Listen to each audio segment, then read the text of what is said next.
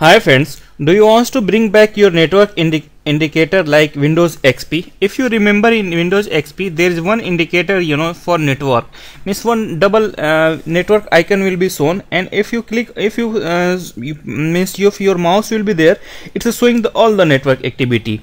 Okay, so you can even achieve this one in the Windows 10 PC. So what you have to do, you have to go for the site softpedia.com. okay, and then after in softpedia.com you have to search for network indicator. Okay, you have to search for network indicator, you have to search. Okay, now you have very teeny tool, it's called network activity indicator 1.7. it's working fine even with the Windows 7, Windows 10, and even now with Windows 8 now it's working fine. Okay, you have to just download this one. Okay, and I already have downloaded, so you just download this one. Okay, after this your tool will be like is your tool. Okay, you have to just install this, is run as a administrator, click on yes.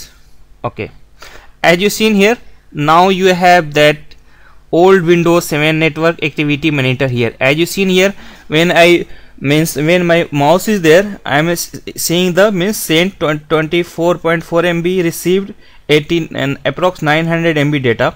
Okay, if you click here, as you seen here, you have, if you click on the setting, so you have setting for this one. Okay, and if you right click, if you go for network statics, you have all the network statics here, how means UDP packets, all the connection information that you have here.